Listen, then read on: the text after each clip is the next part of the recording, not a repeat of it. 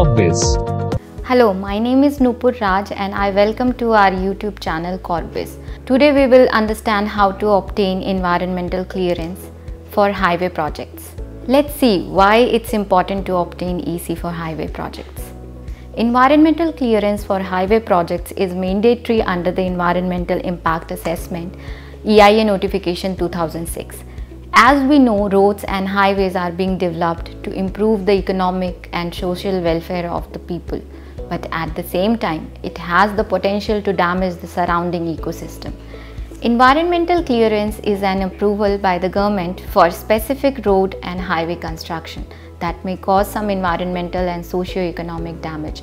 Identifying and assessing potential environmental impact should be integral to the project cycle. EIA in case of highway construction should be commenced early in the planning process to fully consider alternatives and avoid later delays and complications, and the following points must be considered. Project should be planned by keeping the environmental impacts in mind and to reduce these impacts, and it becomes important to take environmental clearance for the projects. A highway authority should have a designated staff member responsible for the environmental matters and knowledge of environmental laws and regulations. Now the following acts and rules must be considered while considering EC for highway projects.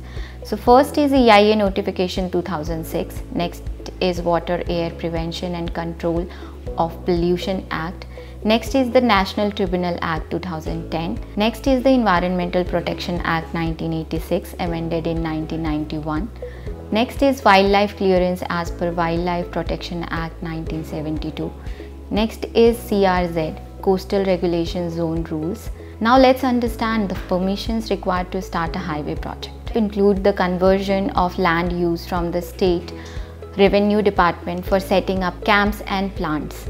Second is forest clearance as per Forest Conservation Act 1980. Next is permission for felling of trees from forest department's district authorities. Then the NOC under the hazardous and other waste management transboundary movement rules 2016 must be obtained. Next is NOC for water extraction for construction and allied works from the irrigational departments. Traffic management plan before the start of the construction. Eighth is emergency action plan for accidents responding to involving fuel and lubricants before the construction starts. Ninth is R&R action plans. 10th is clearance from NHAI. Now we will have a look on what documents required for obtaining EC for the highway projects.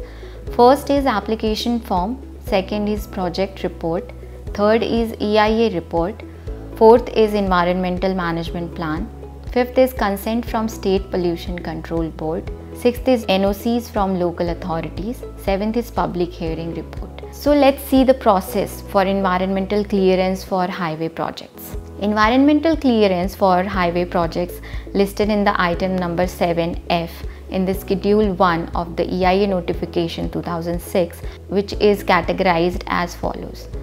Number 1 is Category A, new expansion of national highways greater than 30 km, also involves right of way of more than 20 meter involving an acquisition and passing through more than one state.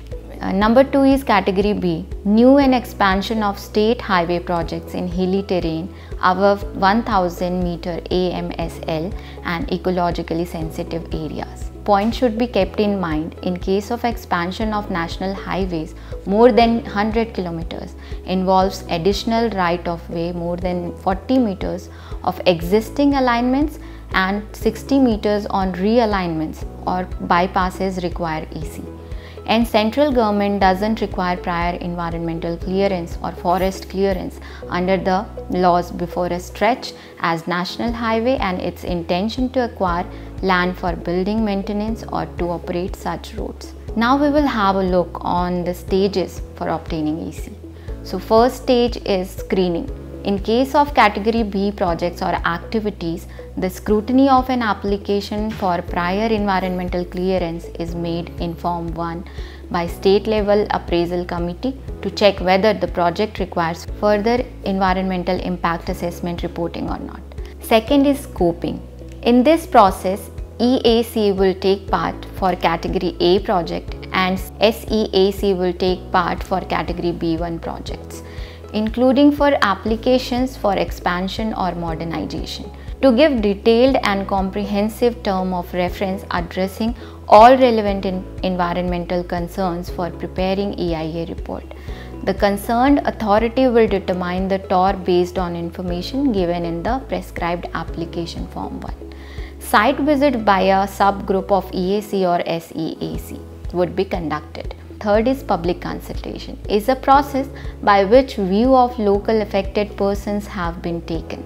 After completion of the public consultation, the applicant shall address all the environmental concerns expressed during the public consultation and make appropriate changes in the draft EIA and EM. Fourth is appraisal. The EAC or SEAC scrutinizes the application and other documents.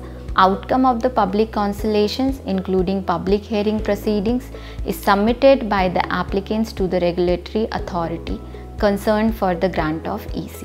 And the validity of environmental clearance for highway project is for 7 years. So if you are looking for the assistance of certified consultants that can help you with this report or certificate, you can connect with our experts at Corpbiz with the details given below.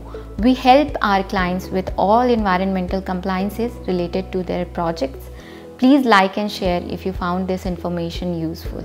You can also subscribe to our channel and visit our website. Thank you for watching.